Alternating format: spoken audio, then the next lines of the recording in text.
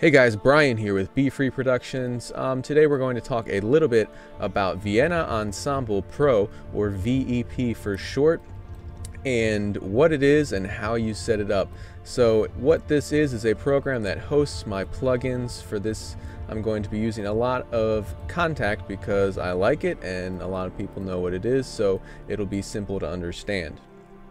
So I have my template loaded up here. So one of the advantages to Vienna Ensemble Pro and why you should be using it if you are an orchestral composer is it allows you to load up your template all here outside of my DAW, which is Studio One. And so this hosts all of my instances of Kontakt. You know how if you have like a really big project, you've got all these tracks, all these layers, and then you're going on to a new song. Even if you do have a template inside of your DAW, you're going to have to load up each and every single one of those instances of Kontakt for every single instrument every time you want to start a new song. So honestly, you can just keep this running in the background all the time, and then you load up your projects and it connects with this. So I can also do another video about how to set up a template with this, or a template inside of Studio One. But right here, this is all of my instruments loaded up. They're all connected through Vienna Ensemble Pro on their own separate mixer channel and labeled accordingly.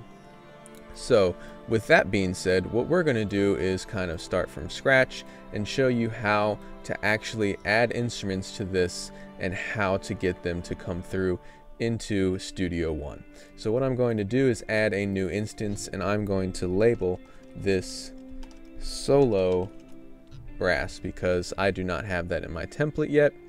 Immediately what I do is I go and just delete the master bus, because if you route everything through that, it's going to have just one input and output that's going to come in through here, and I want multiple instruments loaded up in each plugin. So I've gone ahead and delete that. Now I'm just going to load up Kontakt right in here.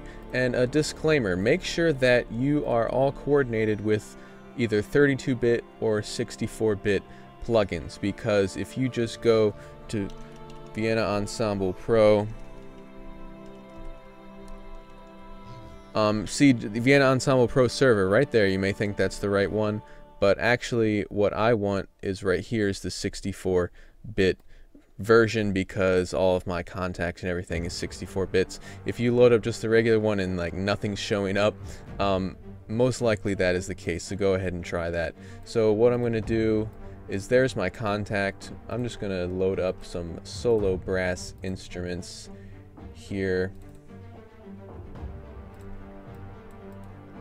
Alright, so that is a solo horn.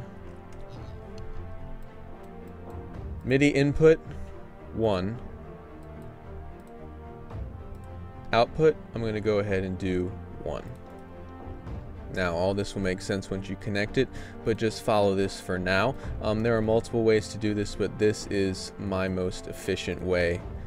Okay, so there's our horn. We're going to go and do a trumpet.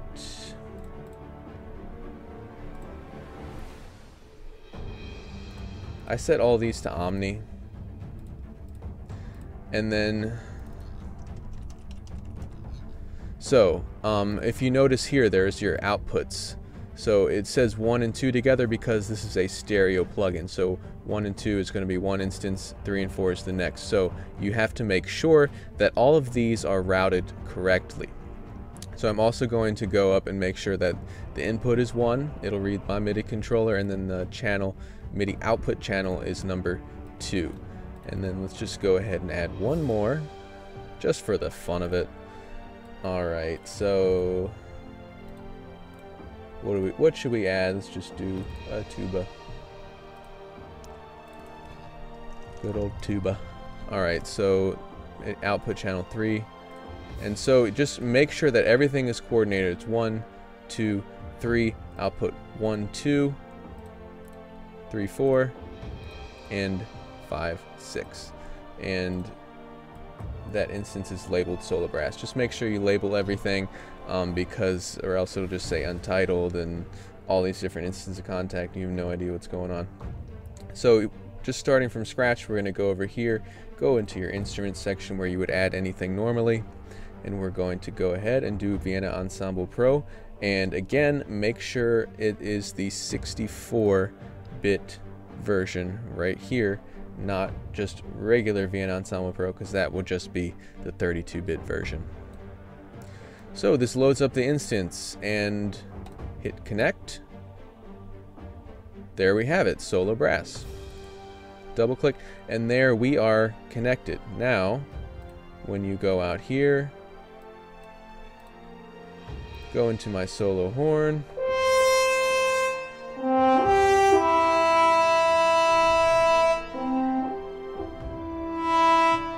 you look down here, you notice my mod wheel works.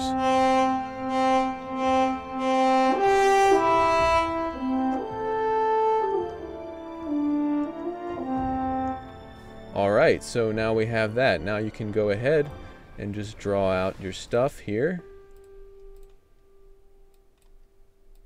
And you can use it just like any other plugin.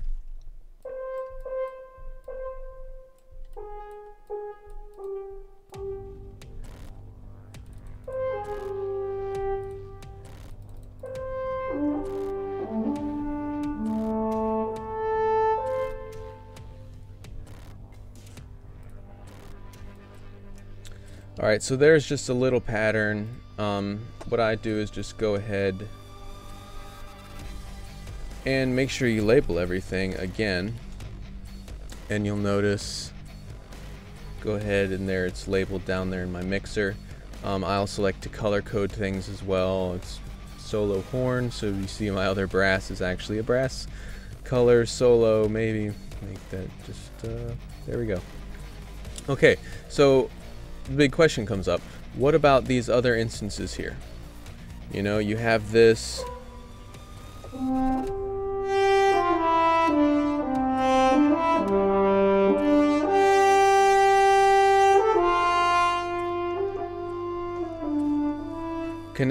connected beautifully, everything works perfect.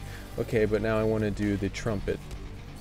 What I'm going to do, and this is my personal method of doing this, there are a few different ways, but I'm just going to go right here, hit output, boom, there's all your outputs from this Vienna Ensemble Pro. Do you remember why we routed those to 3 and 4, 5 and 6, or how we did that? Now 3, 4, 5, 6.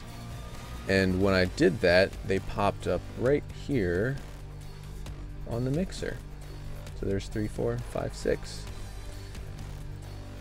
Now, how do you actually get them so I can play them? Now, what I do is I just duplicate the track, right click, duplicate.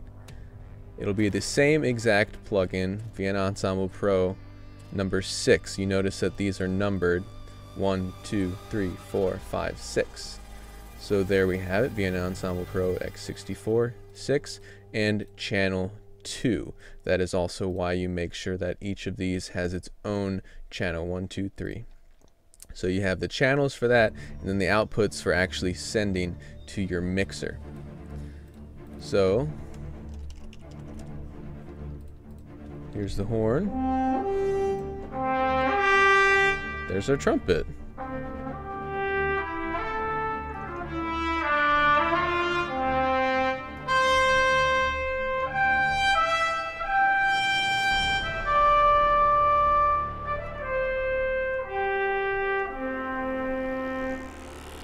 Okay, now do it once more. Channel 3.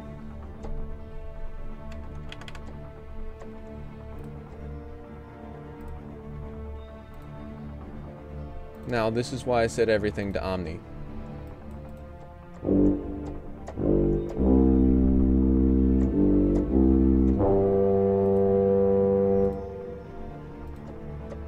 See, now I can't hear it. Set it to Omni. And there is my tuba. Now, it's still not labeled in there. So I'm just going to go ahead and color those, label those. So this is also kind of a tutorial on how I set up my template. Everything is down there And also, what I like to do is actually inside of Vienna Ensemble Pro, I like to do my panning all inside of that, just because it's quick and easy. I use Virtual Soundstage 2. Now you can see everything is already sent through there. So here's my solo brass, there's my solo horn, there's my tuba.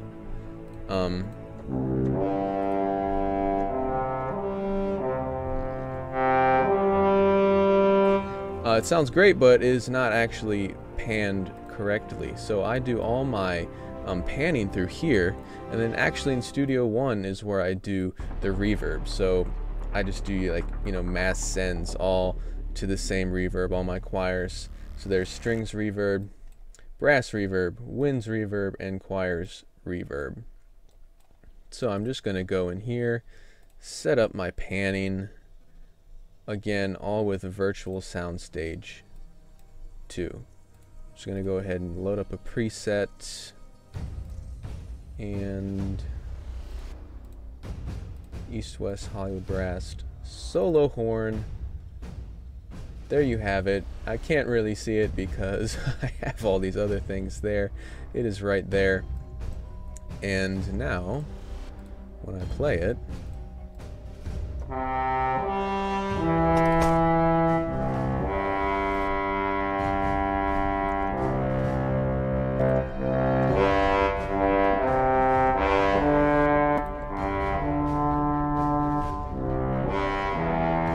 you can hear the difference there.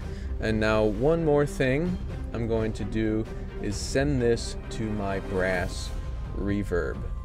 So in here it sends, I already have it all set up because it's all down here. There we go, the brass reverb. Solo horn sent through there. So again, it's all about just loading those up first in Vienna Ensemble Pro, routing them correctly. 1, 2, 3, and your outputs just like that. 1, 2, and 3, 4 for the next one, and 5, 6 for that one. And then going in here, connecting your instance of Vienna Ensemble Pro by loading the plugin here, and then clicking connect and finding that instance that you just set up, and then remember to set your outputs. So see how they're all nicely labeled there now because I labeled them down in the mixer. Well, now it disappears, and there we go, now it's back. So that's how you do that. And again, just to go in a little bit more in depth, I just set up my panning all right out here, so it's all ready to go straight to my reverb, which I host inside of Studio One itself. And all I do to get those to be able to be used as MIDI events inside of Studio One is just duplicate the track. It'll be the exact same plugin. It won't load anything else because everything's all loaded up outside of it. We'll just duplicate that instance of Vienna Ensemble Pro and then route it through a new channel.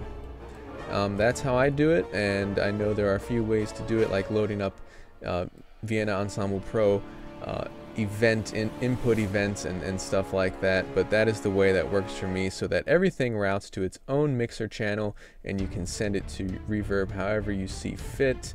And then also another cool thing about Vienna is that you can already load up all of your panning all outside of here, so that I saved this template, boom, load it up, it's ready to go. I don't have to load up any more of this stuff inside of Studio One.